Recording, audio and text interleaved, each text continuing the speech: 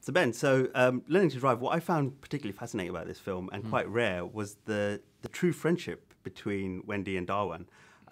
Was that? I mean, is that something that you find quite rare in movies these days? Two characters like that having that relationship.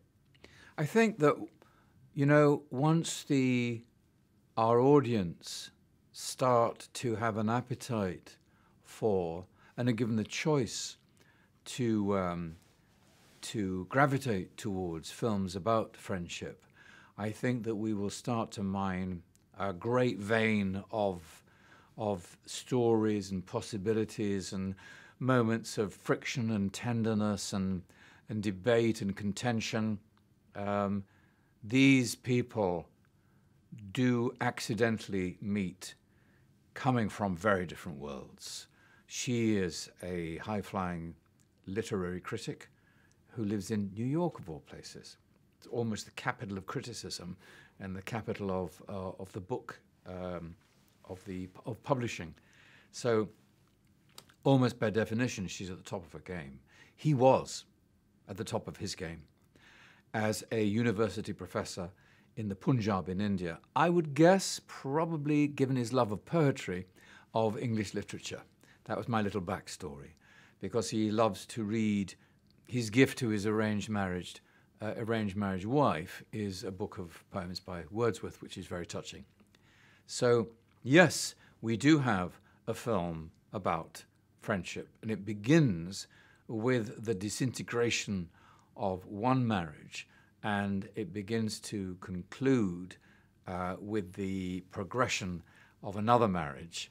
And I found it a perfectly balanced script. I thought it was lovely to see an arranged marriage dealt with in this way in this movie as well, because again, that's quite rare, and we see different facets of that in different movies. But the way it was done in this film, I thought was really well handled. Again, is that something that you picked up on, how well that was done? Well, I read the screenplay rather like you know, a narrative sweep, so I didn't pick out any particular aspect, but it all seemed to have a beautifully balanced logic.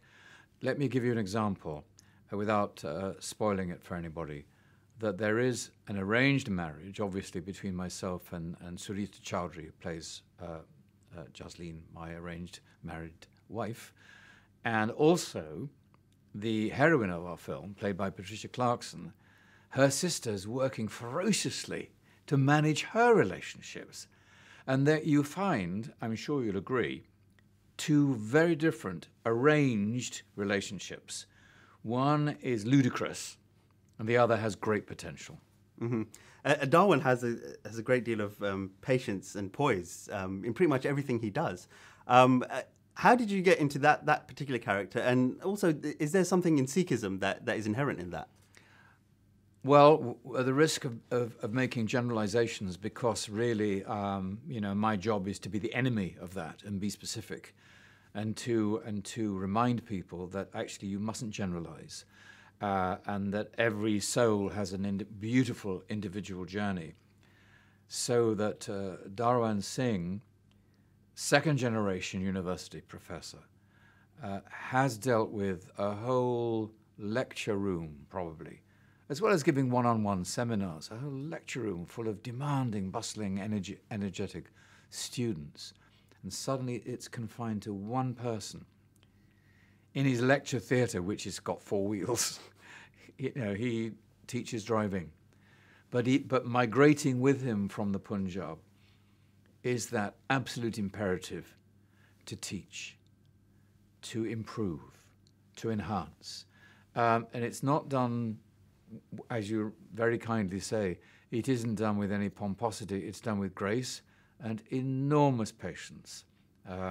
So being a driving instructor is a perfect metaphor, perfect silhouette for that energy to occupy in the film. Mm-hmm. We also get to see a great side of New York, which reminded me of London, I guess, in the way that it's a melting pot of different cultures and communities.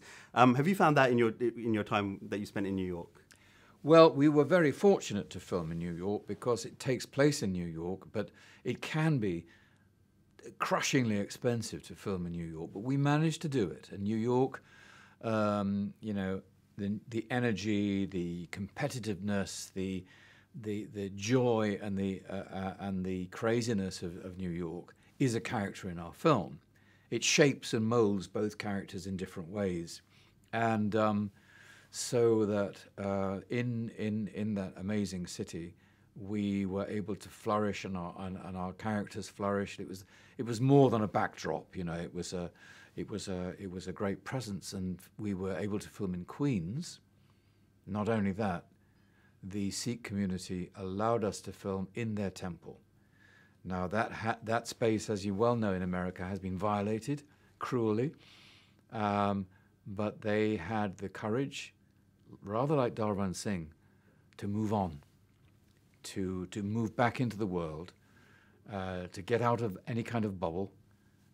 So I did find my time in Queens with those men and women very, very instructive and eye-opening, and very life-enhancing. Excellent. And finally, I just wanted to ask you, is there something, I mean, I found that having a female director on this film actually quite helped get out certain aspects of the male psyche, in fact, that you wouldn't normally get. Do you find that, working with a female director, that there's certain elements that they can get out of a character that you might not otherwise get? You know, last night I was counting the number of female directors that I've had the pleasure of working with over many years in my business. 4.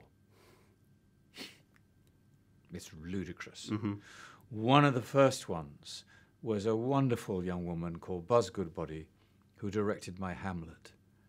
Now that indeed is, well, it's a kaleidoscope of a play. It unfolds so many issues.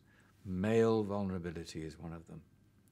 And Isabel, behind the camera, puts male vulnerability on the screen in a way that is seen as a great asset, not as something one should cover up and defend, but be vulnerable to the world, as Darwan Singh is. So it was thrilling to work with her again. Excellent. Thank you. Thank you very much, Sir Ben. Ladies and gentlemen, you're watching Hey You Guys! Hey You Guys, huh? Hey, you guys. Is that from the Goonies? It is indeed, yeah. Nice. Hey!